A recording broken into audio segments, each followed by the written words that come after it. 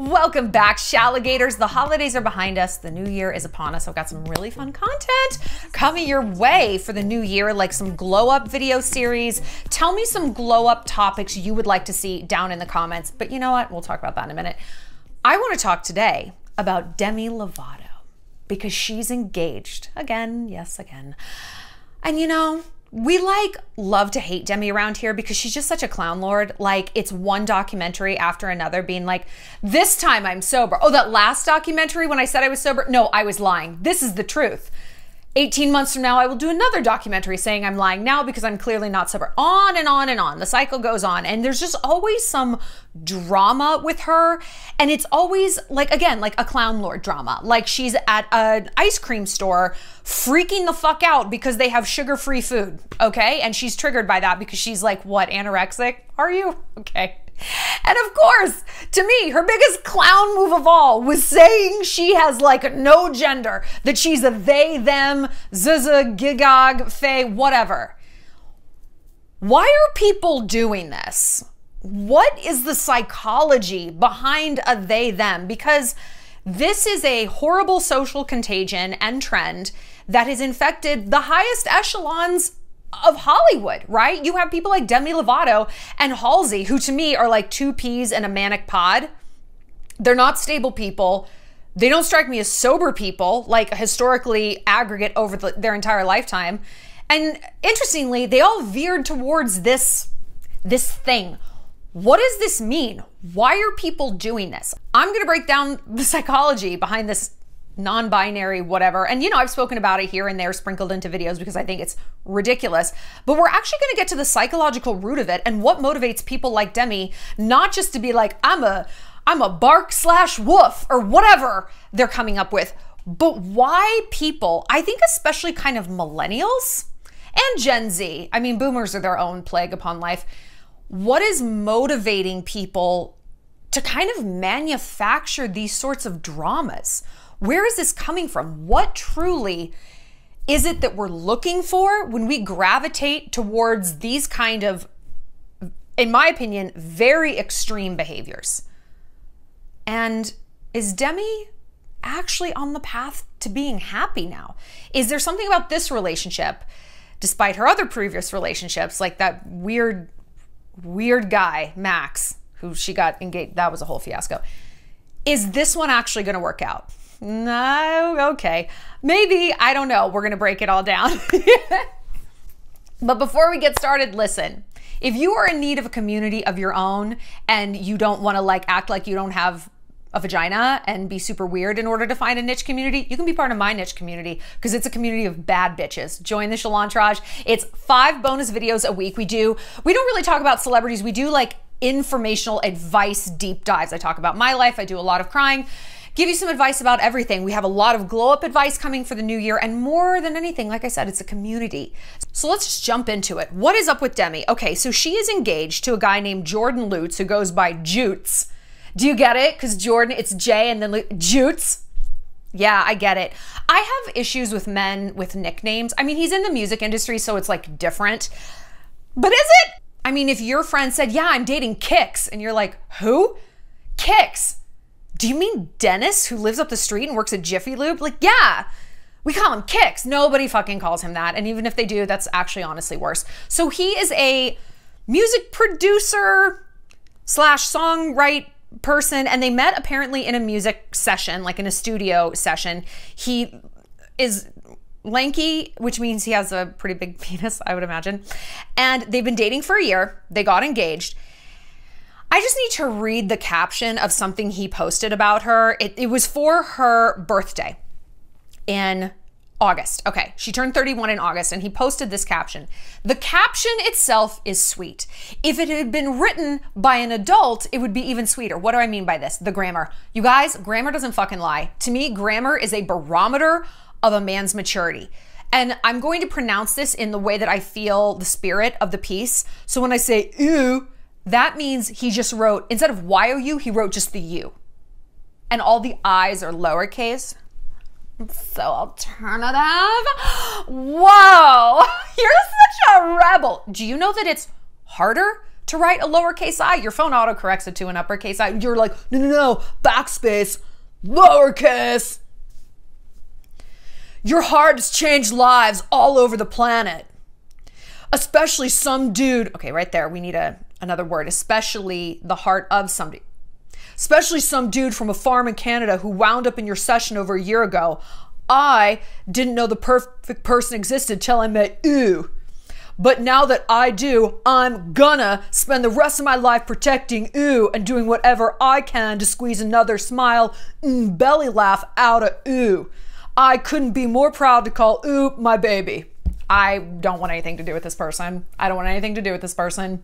That man could come to me with a diamond that requires its own wheelbarrow. Get the fuck away from me. I don't care if you have a 12-inch dick and it's covered in diamonds. Get it away from me. I don't want it. I don't want it.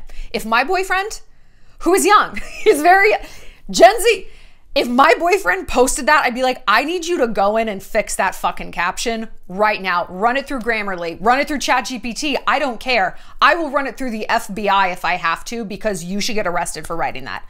You know how I am about words and grammar. It is sweet though. But to me, I bring this up not just to shred his terrible grammar.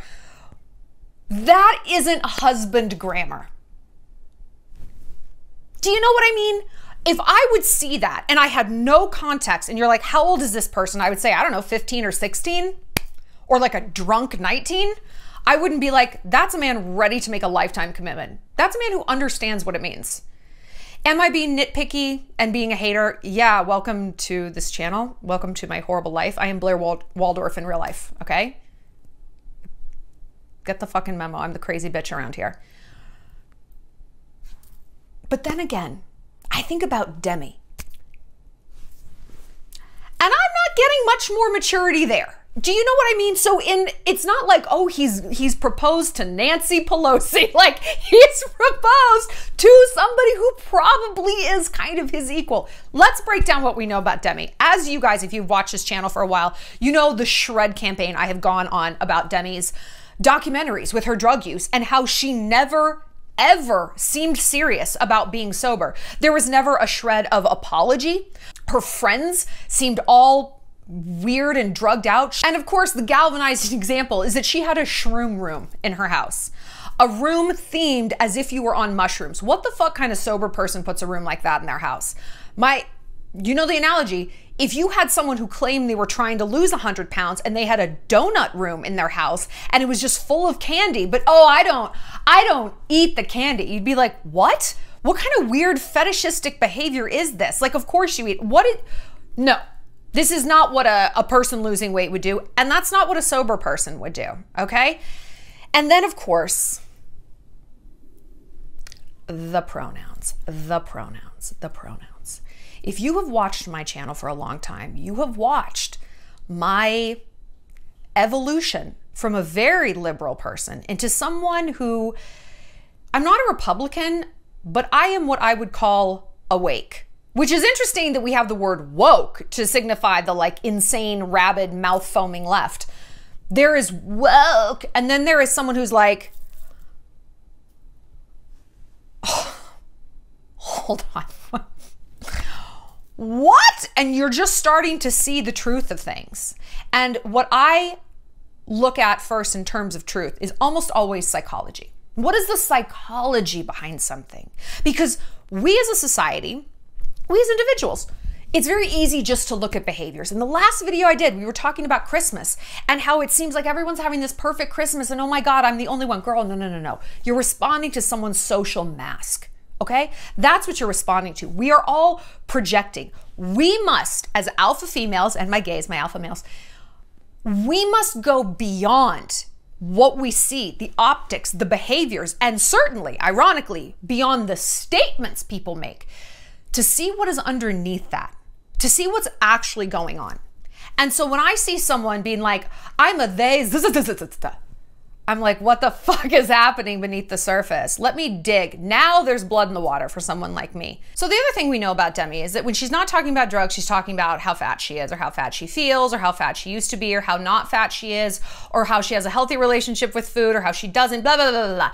It is all focused on her body. And I'm not denying that she had an eating disorder. I mean, she was a child star, like, of course, like the toxic messaging she probably got, I can't even imagine. But I also do not think she is special because she's had an eating disorder.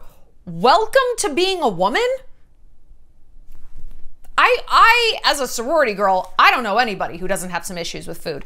Now at this point in my life, people have worked them out, or they have simply leaned into them so hard, they don't even consider them issues anymore. They're just fat, or they're just anorexic and they're like super disordered with their eating, or they just work out 8 times a week, you know? It's just not even a disorder. It's just, well, this is just who I am. I never took care of it. And so it just mushroomed into oblivion. And I think it's interesting that when Demi was at her fattest, she suddenly didn't have a gender anymore. Suddenly she was a they, them. And now that she's thin, probably with Ozempic, which, hey, ain't no shade there. Do whatever you need to do to feel your best, to be the most sane version of you, to be healthy, whatever. Who cares? Do it. I don't care. But now that she's thin, suddenly she's back to she. That's interesting. That, to me, says it all with the psychology of the non-binary. This says it all. People who feel ugly, and I say feel ugly because, listen, first of all, ugly is extremely changeable. It's extremely changeable. Have you tried makeup? Have you tried face masks, some facials? Have you tried the gym? Have you tried the gym? Have you tried changing your posture, buying clothes that fit, bleaching your teeth, having 2 eyebrows and 0 mustache? Just try it. When people feel so ugly that they feel like it's this insurmountable hill, like they can never look pretty or compete in that arena, they remove themselves from the specter of the arena altogether. I never see an attractive person who says they're a they, them. Not ever. I don't see someone who takes pride in their appearance and their hygiene who says that they're a they, them. Sorry, I don't. I don't. When you feel good about yourself, you feel good all the way through. People who are using these insane pronouns feel bad about themselves. Why is this important to note? Because it is not real then. This is actually not a real thing. It's not real. You have a vagina or you have a penis. You get one or the other. And if you don't like that, if you don't like the penis, go out and buy a vagina. I don't care. But you don't get to lurk someplace in the middle with this mental delusion and assume that the rest of us are going to buy into it. I, for one, am not. I can say, you know what? I feel a lot like a lawyer. I can make a good argument and I look so good in those little suits. I want to be a lawyer. Let me into the Supreme Court. No one is going to do that. Why? Because I'm delusional and no one else feels the need to participate in that. Did you see the Barbie movie? Do you remember when Ken goes to the hospital and he's like, I feel like I should get to be a doctor. And she's like, no, let me just do one appendectomy. No, I want to talk to a doctor. You are talking to a doctor. The reason that scene is so funny is because Ken is delusional, and that's not how being a doctor works. Guess the fuck what? It's not how anything works, including your gender. And if you are a non-binary person and you think that smart people can't see how insane you are, I'm so sorry, you're wrong. You're wrong. So now you are unattractive, or you feel unattractive, which means that you are, because look, we all know around here, the secret to being a hot girl is simply deciding that you are one. And so if you carried yourself like a hot bitch, great, you would be one. But you have elected not to, and therefore, okay, fine, you're not one. Sure, I'll buy into that. But you have added on top of this delusionality and entitlement and an aggression that you're forcing upon the rest of the world. Miss me with that. Miss me with that. I'm not buying into your delusion. Candace Owens said it perfectly. She said, if I see someone who's schizophrenic and they think they're Superman, I'm obligated to also believe that they're Superman? I don't think so. No. No, be whoever you want. You need to keep that to yourself. All right. And the use of pronouns is not keeping it to yourself. It's not keeping it to yourself. The word they already means something. It means plural. It doesn't mean a mentally ill person who needs so much attention that the world has to buy into this and buy into this delusion. I'm not going to fucking do it. And so I look at Demi and you would think what drives me crazy about this, it's like Demi needs more attention. She's one of the biggest celebrities in the world. She needs more validation. She needs more people that she's controlling, because that's what these pronouns are. They're a control tactic.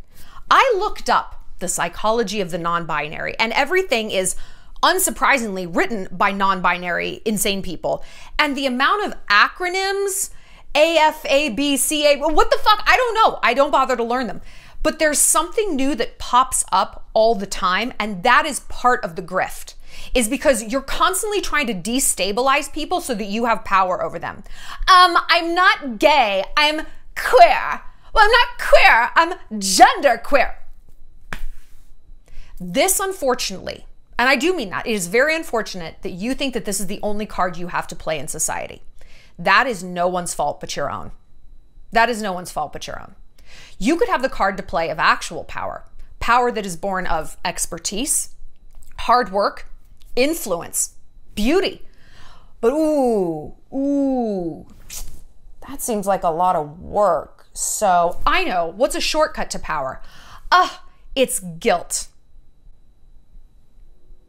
Now, if you're in the Shallon entourage, you know my relationship with guilt. I don't have one. I don't feel guilt. I'm just not one of those people. And that allows me to see what these kinds of con artists are doing so clearly and so immediately and so intolerably, because we're not fucking doing this. We're not doing this. Gender dysphoria, they say, is caused by peer influence and social contagion. Social contagion. What does that mean? What is a contagion? It's like a flu, like a social flu, a trend flu. Now, some trends spread like wildfire. We had Barbie summer, right? Which obviously I took part in. Look at me. We have things like fanny packs, Pokemon, you know, slang terms. All of these are social contagions that are relatively harmless, but there are some that are very harmful. So starting back in the Middle Ages in Europe, from the 15th to the 17th centuries, there was something called the glass delusion, where people, almost always aristocrats, almost always nobility, even a king, thought they were made of glass. And they'd be like, don't touch me! I'm in a glass, don't touch me! They would put iron rods in their clothes so they wouldn't break. They wouldn't touch door frames, and they would walk sideways. One princess thought she swallowed a grand piano made of glass and it lived inside her, so you couldn't touch her or hug her or it would shatter. It would shatter. This was a great example of a social contagion because it started at the top. It started with kings and nobles and all of this. And people who wanted the clout of a king or a duke, or the people who were in this glass delusion, but couldn't get the power of a king or a duke, but they're still a noble. And they're like, okay, well, I can't get that house. I can't get that power. I can get the glass delusion. I can also say I have this. So this spread like wildfire throughout the aristocracy. And psychologically, they think that it relates to the feeling of powerlessness. You're fragile.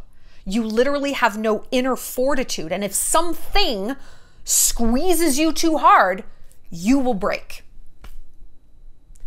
Now let's relate this to the non-binary people, right? What would you say about someone who pretends they don't have a gender? Probably because they don't know how to operate the actual gender they have, so they just have no gender. I have a myriad of appliances in my kitchen that I have no fucking idea how to operate. I have one of those Ninja Foodies. It's like a pressure cooker, an Instant Pot, like a air fryer. I have had it for years. I have never turned it on once. I'm terrified of it. I don't know how it works. It's like a space station, okay? That is how, me to the Ninja Foodie, if you know how to operate it, can you please tell me in the comments? Me and the Ninja Foodie are to other people what they are with their gender. I don't know how to operate this. I don't know how to be hot. I don't know how to flirt. I don't know how to get someone to like me. I don't have the guts to figure out if I am a gay or a lesbian person. So I am opting the fuck out of all of this. My gender is so frightening to me. I am disassociating from it completely. And you might say, you know what, Shallon? There's a reason some people disassociate from their gender. They were molested. They were raped. I get that. But again, you are not allowed to take that trauma and spray it into the rest of the world and berate and cancel and post people and shit on them because they won't buy into your traumatic delusion, into the delusions you have created based on your trauma. That's not fair. That's actually not fair. You know what you're doing? You're creating trauma for other people. You're creating a societal contagion that does create trauma. I feel so sorry for teenagers who are living right now and going through this non-binary fuck shit, because when they get to college, when they get out in the world, they're going to be like, wow, thanks. Wow. That was And they're going to be like a decade behind developmentally in terms of how to use this foodie ninja gender thing, how to flirt, how to do your makeup, how to do your hair, how to weaponize your charm to get what you want from men, or men, how to do it with women, or men, how to do it with other men. I don't know, whatever your path is. Taking yourself off that path doesn't mean that you get to the destination further. It just means you don't move at all. And so that's why I have a real problem with this, because I look at things from an evolutionary standpoint, a psychological standpoint, and I can see the damage that this is doing to society and to individuals. And if you bring it up, you're a this phobic, you're a that phobic. You're fucking right, I am, okay? I'm a logic person. And I'm here to make people better, not to infantilize them, not to keep them stagnant in their own delusions, and certainly not to walk hand in hand with those delusions and co-opt them as my own to make them feel better. I don't think so. I don't think so. No. Great, let me into the Supreme Court. Let me argue a case. I feel like a lawyer. Let me fly a plane. Let me do an open heart surgery. What is the difference? And if people tell you there is a difference, again, they're trying to disrupt logic so that they have an upper hand in society, so that they have a card to play. Get a card that matters. That one doesn't matter. Get a card that is actually valid. Get a card of power, expertise, grit, influence, inspiration, beauty. I don't know, something. A pity card, a victim card, that's actually a bully card. That's a bully card. And you don't want to see what someone like me does with a bully, because I am a bully. It's in me. You activate it, watch out. And the pushback I get sometimes is, well, that's easy for you to say. Look at you. You're like this Barbie clone, this cis-het. First of all, miss me with these terms, cisgender, het. I don't know what these mean, okay? I don't care. I don't want to know, because again, I am not delusional, and I refuse to learn the vocabulary of the delusional.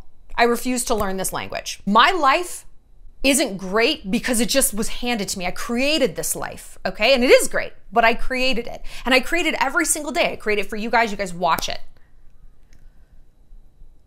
And I just wish these people who were, they're just focused on the wrong things. The she, her, they, it, the, whatever. Put that energy into, if nothing else, the gym. Put that energy into working out and being healthy. Put that energy into cleaning your house. Put that energy into starting that book you want to write. Grow the fuck up. Grow the fuck up.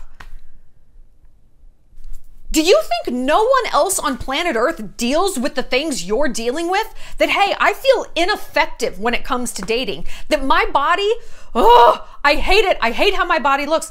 Yes, I know. Welcome to being alive. My ex, Tom, if you're in the Shallon Entourage, you know all about him. And by the way, the Shallon Entourage is our community on the internet. You get 5 bonus videos a week, like deep dives on advice and pep talks, and we talk about fuckboys and like calling guys daddy in bed. It's just like our girl gang. And there's 17 different group chats, and we're just like all talking every day. So listen, girl, if you are feeling lost and you think this weird ass non-binary community is gonna give you the love you need, I mean, the bad, dumb love. Come get love from alpha females. We'll make you one. We'll turn you into one in like 2 weeks. Give us 2 weeks. Your life is going to be different. We got you. And we'll accept you. Come on. Come on in.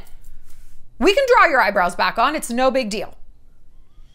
My ex, Tom, alcoholic, drug addict, in and out of rehab. I stuck by him for years. You guys watched. It was a nightmare. And he said to me a few months ago that like he just doesn't feel like he has a reason to get up in the morning and a reason to live. And I'm like,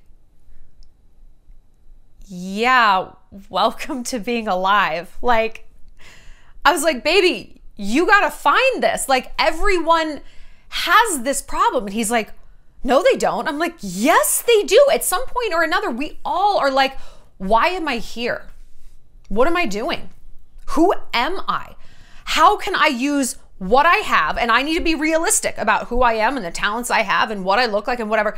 How can I maximize this to get the best possible result out of life and society? How can I get the best reactions out of society? And he was like, really? I'm like, yes, yes. Everyone has to figure out a reason for being alive, whether it's your husband or your kids or your job or your dog sometimes, or sometimes it's nothing. Sometimes it's like, I just want to see the sunrise or the sunset or get that latte from Starbucks that I know is coming out today.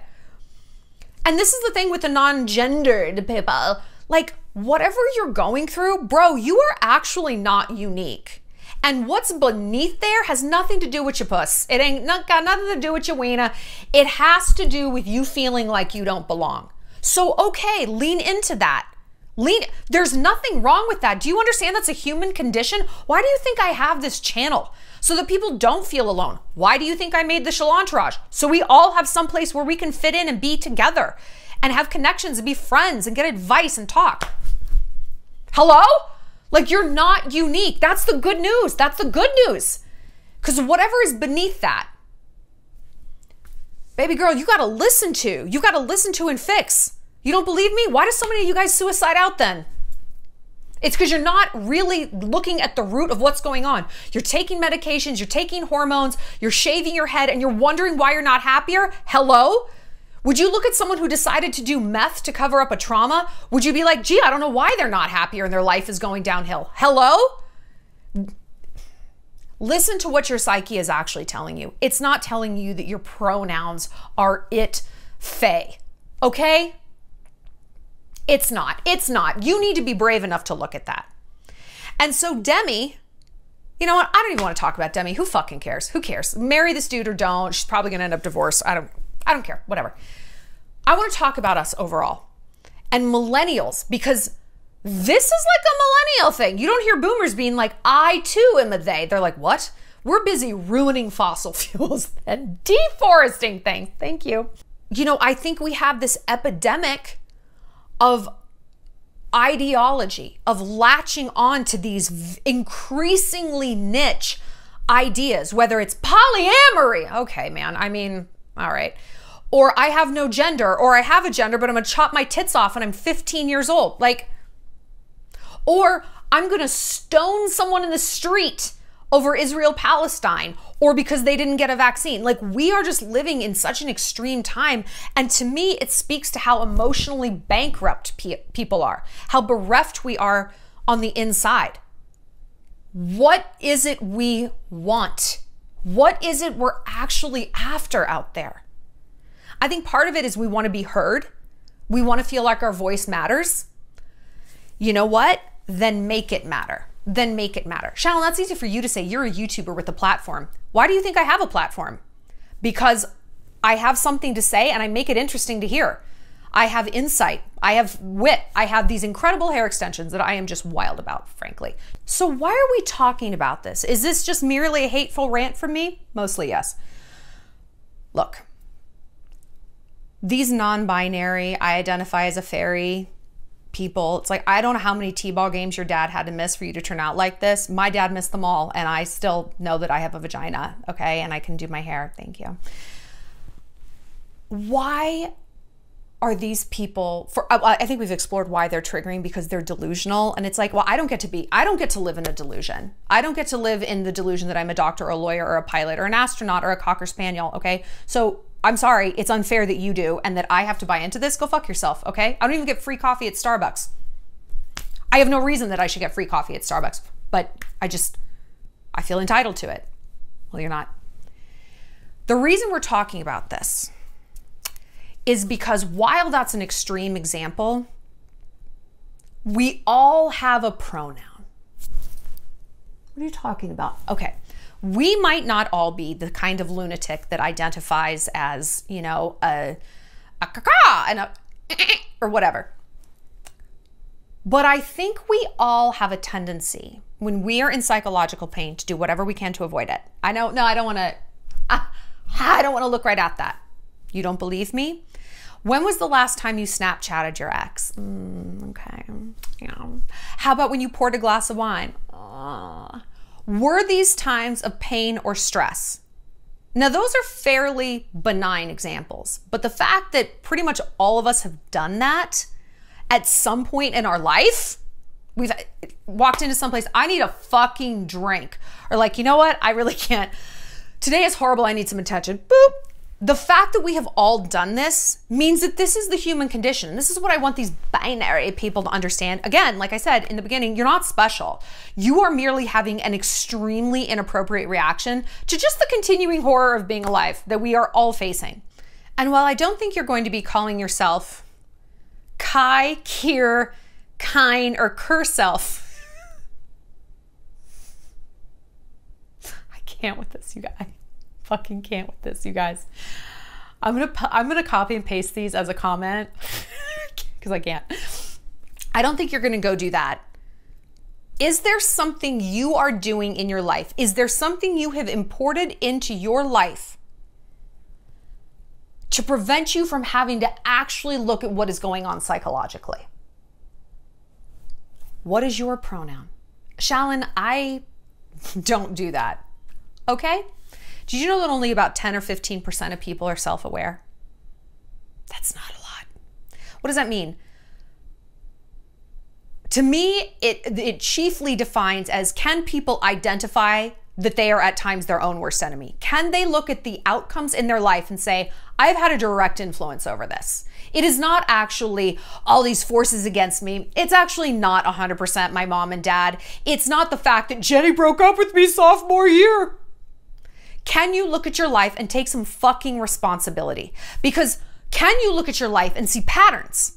And if we see patterns, if we are cognizant and brave enough to see patterns, the next step is, who is responsible for those patterns? Well, some people will be like, fate, God, bad breaks, bad luck, my ex, my parents, How often are we like, oh no, that's all me. I just keep dating the same kind of person. Or if I date different people, I act exactly the same. And so that's why things keep going belly up. How many people can say that? You can. You can say that. You are someone who is brave enough to say that. To me, there is no one braver in society than someone who can look at their life and be like, fuck, a lot of this is my fault. Not everything, but a vast majority of it, it comes down to me. Why don't people want to do this? Because with great realization comes great responsibility. Because then what do you have to do? Then you alone have to fix it. If you realize, I'm the problem, it's me. If you realize that, shit, you are obviously, therefore, the only person who can clean it up. A lot of people don't want to realize that. A lot of people don't. People who call themselves a seer self don't want to face up to the knowledge and the truth that, like, if you want to have better social influence, you maybe need to act better and look better and be interesting or smart or have power in the many ways that we have already delineated in this video. And the reason we don't want to say that we have control over our life is because the responsibility of changing our life seems overwhelming. It does. It seems a lot easier to call ourselves Lee, Lim, Liss, and Lim self. Lee is already also a thing. It's a Chinese last name. Lim is, I believe, a Korean last name. No, don't come after them.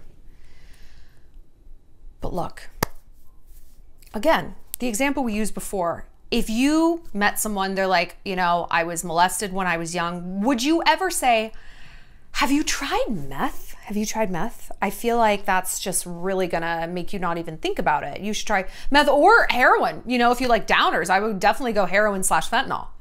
No, you wouldn't. You would say, fuck, let's get you into some therapy. Let's get you on like a healthy regime. You know, let's make every system in your life work to benefit you, okay? But are you doing that for yourself?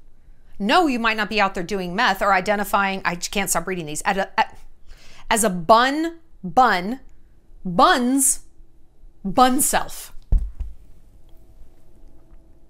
You might not be doing that, but are you doing shades of that? There's a lot of different ways to fuck up your life, right? There's a lot of different ways to avoid looking at the psychology and to try to fix your life. But let me tell you, as someone who's done it, as someone who's come out on the other side, when we at least commit to the path of self-awareness, to the therapy, to the healthy eating, to the making our bed every day, to going to bed early, like little things. When we do that, the amount of power we feel cannot compare to the little baby, pathetic, coercive power that the they-thems are trying to exert. It's not even fucking close. I am the most powerful person I know. I am. Because I am the most disciplined person I know. I am the most self-aware person I know. I am a monster through and through. I know it, you know? There's good parts, but there's a lot of monster. But listen, I go to therapy, I go to the gym, I clean up my house, I work really hard, and I feel invincible. I feel fucking invincible every day because I am strong enough to look the bad things in the face, even if I can't fix them. This is the thing. Please don't think that like, okay, if I look my trauma in the face, what's the point? I gotta fix it now? That's supposed to make it all better? No. It just means you have a little bit of mastery over it. That it's not this parasite that's taken over the host and is suddenly working the controls. And when I see the they, thems, that's all I see. Is someone who is so weak, they can't look at what's actually going on in their life or their history or whatever, and just cowboy the fuck up and face it and see if it is something they can fix or make better or make peace with or forgive or move on from, or at least deal with in some way. I look at those people and I see weakness. Weakness can stop anytime you want it to. And it doesn't have to be a default setting. So again, while you're not identifying as something absolutely unhinged and insane, what are you doing in your life that is sort of that emotional getaway car, that is taking you out of what you actually need to focus on and just zooming you someplace else? What is it? Drinking, alcohol? That's the same thing. Eating, your exes, shopping, gossiping, staying up too late, doom scrolling, TikTok? I don't know. It doesn't have to be a huge thing. It doesn't have to be something that defines your personality like the they, thems do.